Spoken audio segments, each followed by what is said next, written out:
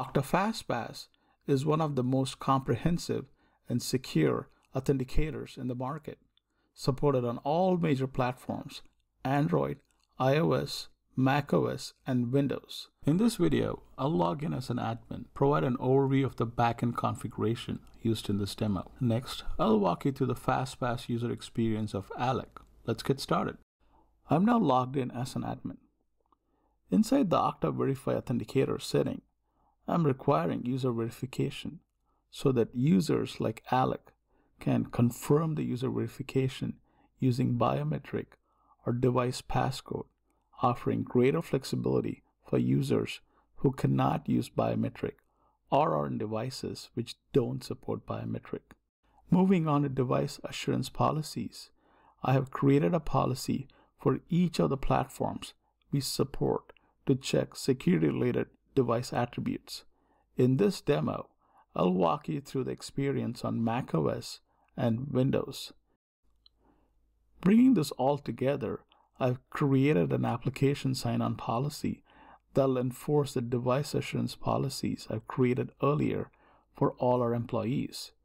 In this application sign-on policy, I'll limit authentication to a phishing-resistant factor that is hardware protected while enforcing user verification with either passcode or biometrics. And the catch-all rule is set to deny.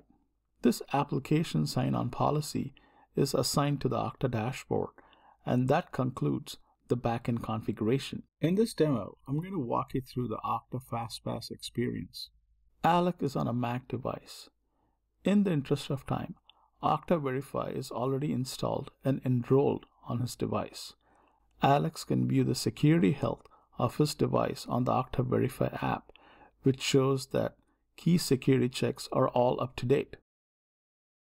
When Alec tries to log in to the Okta dashboard, he is given the option to sign in with Okta FastPass. Alec is prompted to verify using Touch ID or password to verify.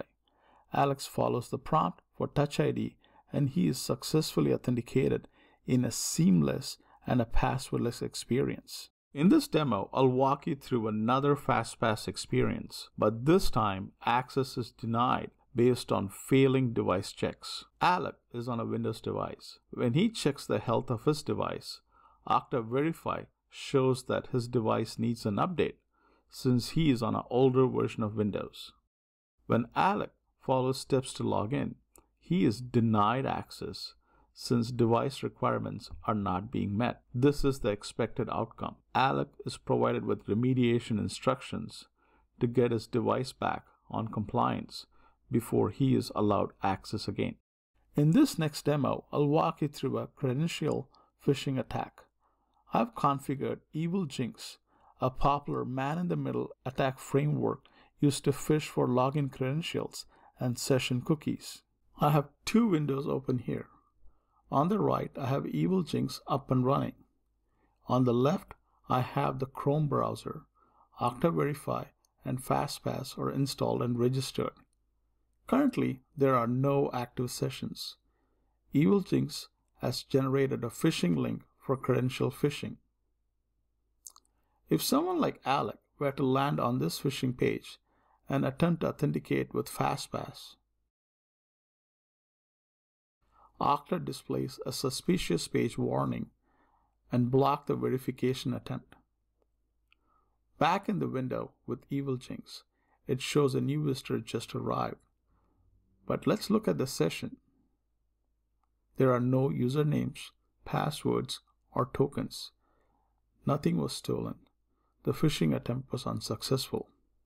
Okta FastPass was able to block a sophisticated phishing attack in real time. Let me recap. In one single authenticator, you get phishing-resistant, passwordless authentication, and device posture checks, all while delivering a user-friendly experience that is consistent across all major platforms. For more information, visit FastPass website. Thank you.